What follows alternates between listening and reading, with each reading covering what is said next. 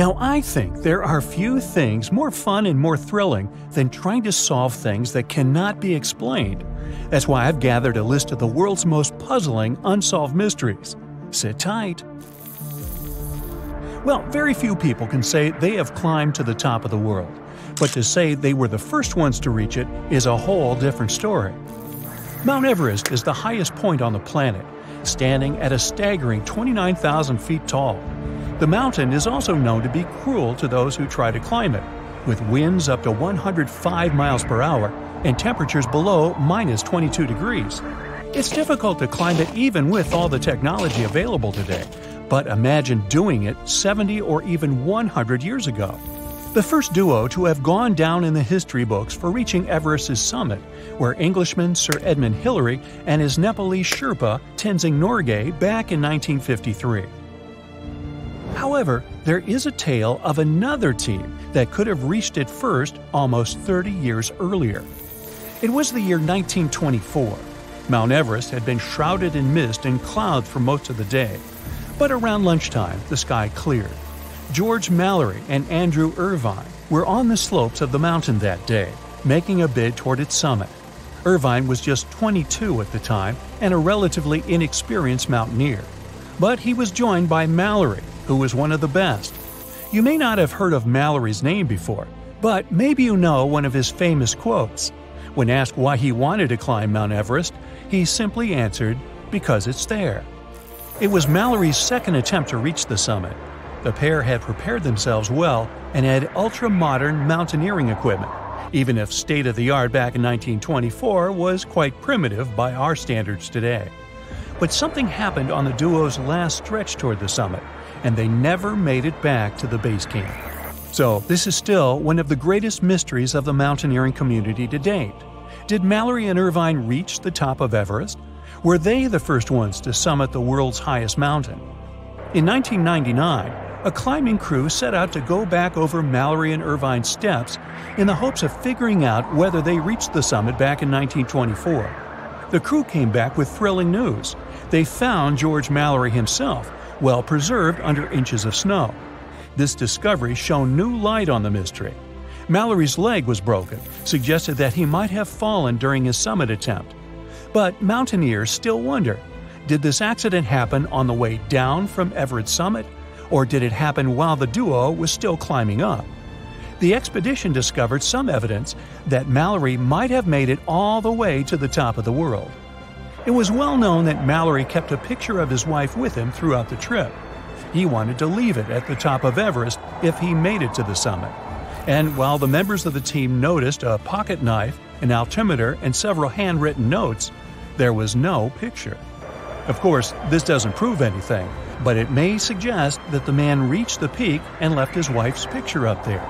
Or the picture could have fallen out of his pocket. For now, this will remain a mystery. Now, have you ever heard of Steve Fawcett, the first man to complete the first round-the-world trip in a hot air balloon? Fawcett became a legendary, well-respected, and record-setting pilot, which is why his disappearance left many unanswered questions. On September 3, 2007, Fawcett was in the Sierra Nevada mountains when he decided to take his single-engine plane out for a spin. It was a simple, leisurely day flight in his Super Decathlon aircraft. However, hours went by without Fawcett returning. A search and rescue team set out for the mountains to try and find him, but they came back empty-handed. Fawcett was believed missing. A search for him went on for months, but turned up nothing. A year later, a hiker was exploring the steep hills of Mammoth Lakes in California. He came across some ID cards and quickly notified the local authorities. After a thorough search, the police came across some debris and identified it as what was left of Steve Fawcett's two-seater airplane. The aviation community was shaken by this information, wondering what type of misfortune could have taken down one of the world's most experienced pilots. As far as they knew, the route Fawcett had taken was an easy one, which puzzled them even more. There are some speculations of what could have happened. Researchers recreated the flight conditions on Fawcett's route. That day, visibility was normal, but downdraft winds could have disoriented the pilot, making him lose control of the plane. But still, could this be enough to take down the record-breaking pilot? Our next mystery lies somewhere in the Gulf of Mexico, just north of the Yucatan Peninsula. The area hosts what is known today as Mexico's Missing Islands. Bermeja was known to be a tiny uninhabited island. It appeared on many maps in the 16th and 17th centuries and was a hotspot for Spanish explorers.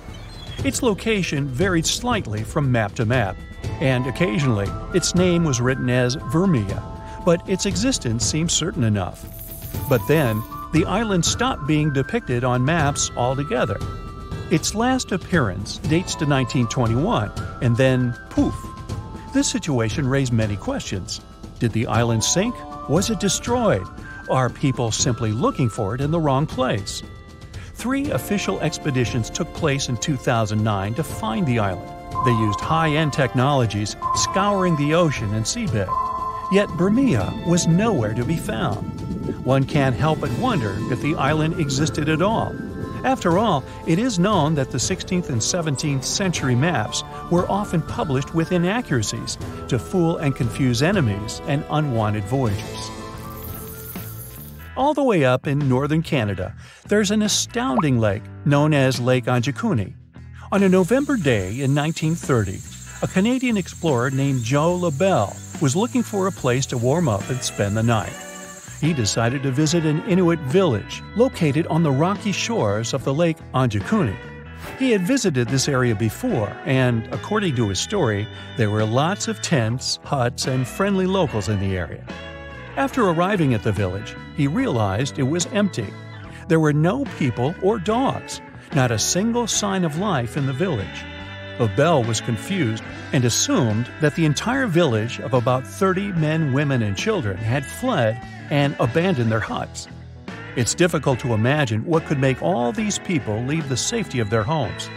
There were no signs of struggle and no sign that something had happened in the area.